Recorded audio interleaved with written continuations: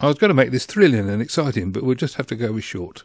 A couple of weeks ago, I did a video on how to do repairing of electronic equipment, but I got asked a few questions like, how can you tell what a component is? I mentioned that coils or inductors are something you have to be really quite wary of, and so I thought I'd just show you on here. This is the Farnell catalogue. This is a big distributor in the UK. They've been doing it for 80 years. Not a sponsor, but happens to be that they've got a wide range. And they supply everybody from manufacturers right the way through to just repair agents and whatever. So if you want something and it's generic, you go to Farnell for it. And yeah, it's a very good catalogue, as you can see here. But what I'm looking at here is these are all inductors or coils. That one's a fairly obvious looking one, and it's a toroidal coil. And you can see here, there's hundreds of them.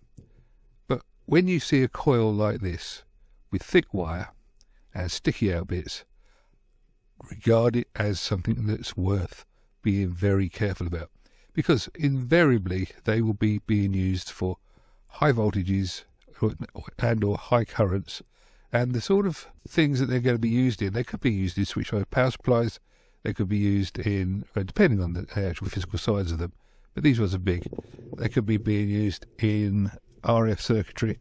Now, microwave ovens are RF circuitry. They have things like this in them, big things. So be careful is what I'm saying. The other thing is the physical size of coils. Because of the way they're constructed, they are heavy very often.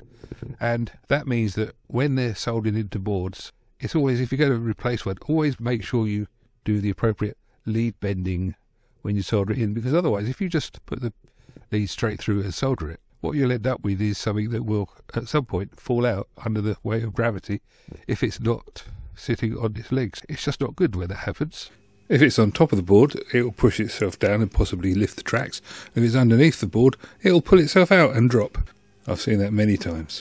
Let's take a quick look at this other sort of toroidal here. This one is a different shape, possibly different sizes, and you can see here the way they package them can be different. So primarily it's just a coil round a bit of metal, but sometimes they've got plastic covers on them, sometimes they have got metal covers on them, sort of screen covers, and you never really know what you're going to get. So what you have to do is, if you see something you don't recognise, you have to look at it and say, oh, what's that say in the circuit diagram? If it says L25, you know it's a coil. And that's the only way of doing it. See, look, they are all slightly different.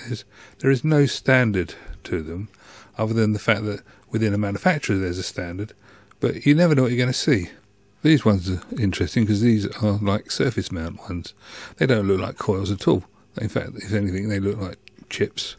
They look like resistors or capacitors, and if you saw them on a board, you wouldn't know what they were without the demarcation on the board.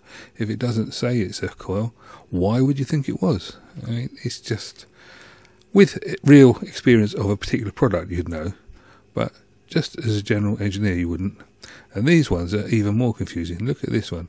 That looks like a resistor, and when you get onto here you find that there's hundreds and hundreds of resistor looking inductors. They are ridiculously similar. I mean, some of them are fairly obvious, like that one had coils that are visible. Yeah, okay, that's fine. But then when we scroll further down, you'll see that there's other ones that they just look like resistors. And, you know, that looks like an old resistor from the old days. But here we go, let's scroll down a bit more. Look at these. At first glance, second glance, you're going to think it's a resistor. It's not going to be obvious unless you know its position in the circuit. And it's the sort of thing. Now these are quite interesting. You've got a few more of those type there, and you've got a few more of these funny resistor-looking ones. You know, the old-fashioned resistor one. But they're various sizes, they're various shapes, various colours, and then none of them really look like what they are. They look like they could be anything. I mean, that looks like cotton reel gone wrong. So, you know, you've just got to be aware that what you're looking for. Then these ones are the ones that really confuse people, because these ones are coils, as you can see here, but they're quite often wrapped in what you might call a plastic case or a can, and look, it looks like a capacitor. If you don't know, that looks like a capacitor. That one definitely looks like a capacitor. And what it is just that with a sleeve over it. But, you know, they are done like that for a reason. Let that reason be love. No, I don't know what the reason is. It's because it's convenient, it's protection. It will keep the thing working presumably longer than it would otherwise. But, you know, it's one of those things that's really confusing. So don't let yourself get confused. But anyway, that's enough of that one. And now we go on to these ones, which are air coil inductors. They are quite nice, but they are literally looking just like bits of wire. They are bits of wire. This is all it is. Look, it's bits of wire coiled. So you can actually make those sort of things by wrapping a bit of wire around a pen, and some circuits do call for that.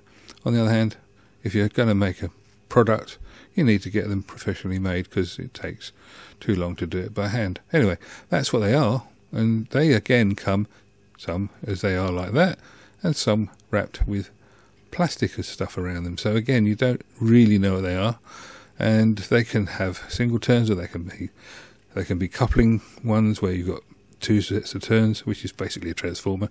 You know, it varies. Anyway, I think that's enough of that. I think the case has been proved that you need to know what you're looking at, and the only way to find out is to study it. It could be anything when you're looking at it, so look at the circuit diagram and go from there.